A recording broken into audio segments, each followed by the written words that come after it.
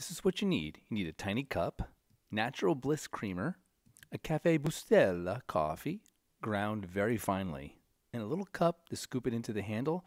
That little cup is given to you when you buy the machine. First, you put the creamer in the cup.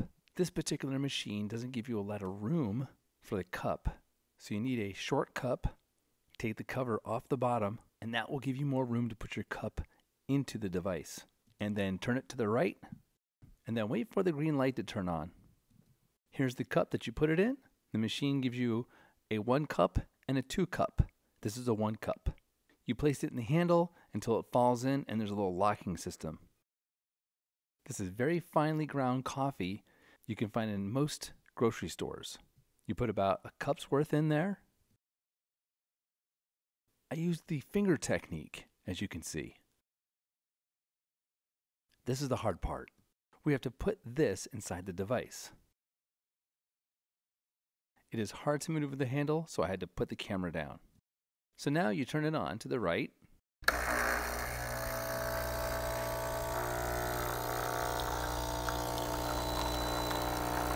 Oh, look at that. Beautiful.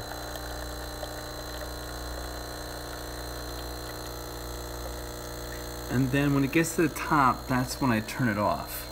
Just turn it to the left, back over to the red. Alright, now it's looking good. So right about now, I turn it off. I just let it stay there for a second, let it drip. This is where you put the water.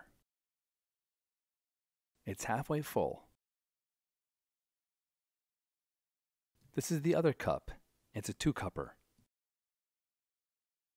I don't do milk, but some of you would like to do that. You use a steamer on the left side. You would turn the handle to the left when the green light is on. Then you put the steamer inside the cup of milk. I delicately take this out. This is why we need a short cup. And it's not done yet. Take a spoon and get the creamer on the bottom to mix around with the coffee. I've noticed when I drink it right after I've taken it out of the machine that the creamer has not thoroughly mixed with the coffee yet. And voila!